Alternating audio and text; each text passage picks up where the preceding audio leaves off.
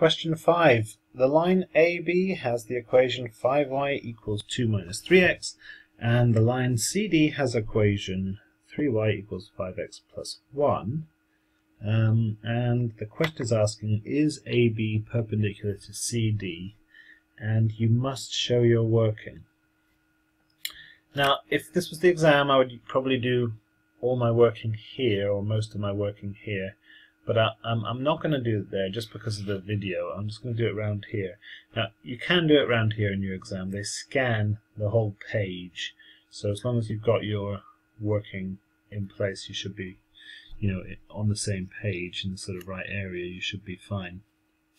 Anyway, if AB is perpendicular to CD, they are negative reciprocals. The gradients are negative reciprocals of one another. So if AB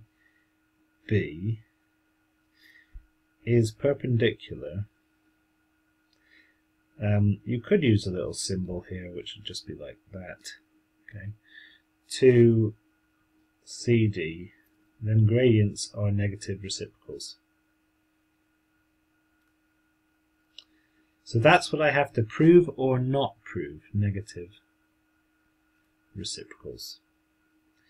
If things are negative reciprocals, they multiply together to give minus 1. Okay, so therefore, I'll just write that down. Multiply together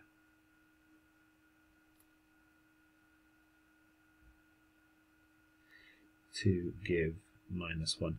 If you didn't get this question correct, perhaps even if you did, I'd like you to write that down just to reinforce it to yourself.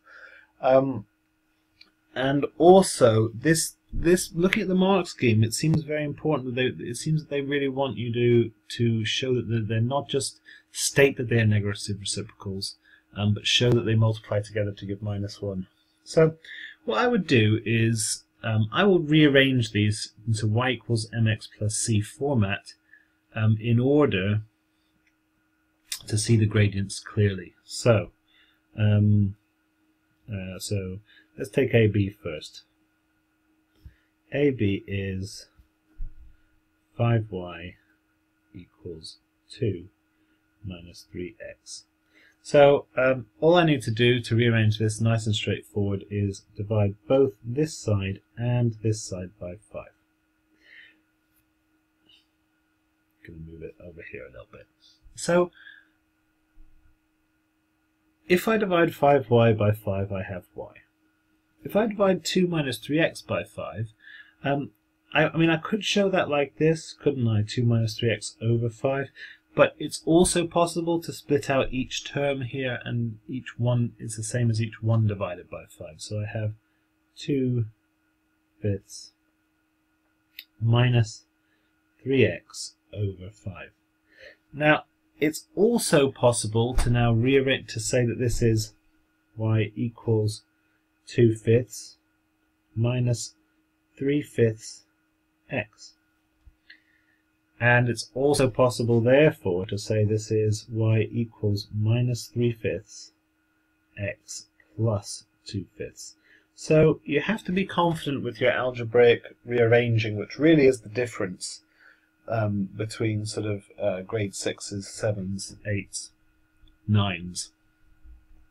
So if I have a look at CD now, I'm going to put it over here. CD is 3y equals 5x plus 1. So all I need to do is divide by 3, both sides. So what I get is y equals 5/3 x plus, plus 1/3. So it really doesn't matter at this point about the y-intercept. The only thing I'm really interested in is the gradients. So I'm gonna go down here now. I would be doing this all here, or most of it there, but just for the purposes of the video, I'm going to keep it here. So gradient of AB equals minus 3 fifths. Gradient of CD equals 5/3. Okay. So therefore, minus 3/5 times by 5/3. Okay, that's the same as minus 3/5 times by 5/3. And if I multiplied that out, we would have minus 15/15, which is minus 1. So they multiply together to give minus 1. So they are negative reciprocals. So the lines are parallel. So I'm just going to state that the gradients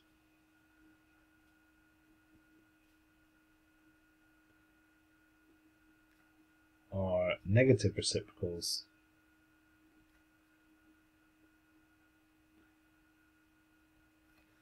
so the line must be parallel. So the lines must be, I nearly said parallel, perpendicular.